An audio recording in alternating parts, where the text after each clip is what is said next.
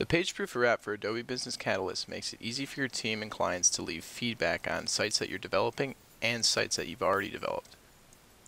To set up the app, all you need to do is simply copy this one line of code into the head of your templates.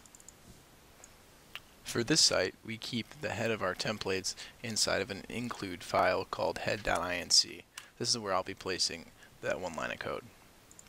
Next, you'll need to log into Page Proofer. You can do this by going to the Page Proofer website and hitting login. Once you're there, click on the site that you're managing and you'll find the account ID in the URL and the site ID. You will put that into the app as follows. And now you can hit save. Now if you're logged in the back end and you view the website, you'll now see the Page Proofer code start working and you can start making your changes.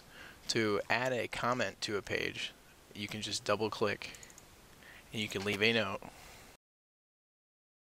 You can choose who you're assigning it to, choose the priority, and choose the status of this, and hit save.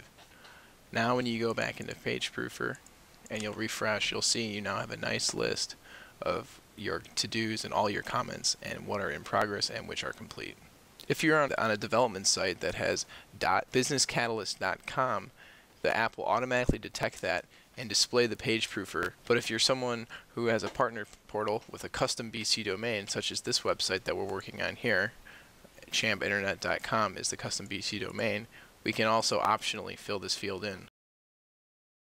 We can hit save, and now if we open up a new private browsing window that would have no cookies, you can go to the website and you'll see now that you're still seeing the Page Proofer app, and it's prompting me to log in because obviously it's a new session.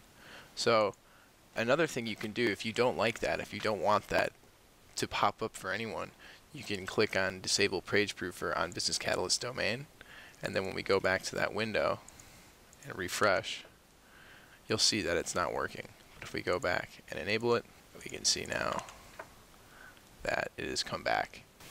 By disabling this enabled checkbox, you will disable the functionality of the app. Now that you've seen how easy it is to install and use Page Proofer on your Business Catalyst site, download today and sign up for your free trial at Page Proofer.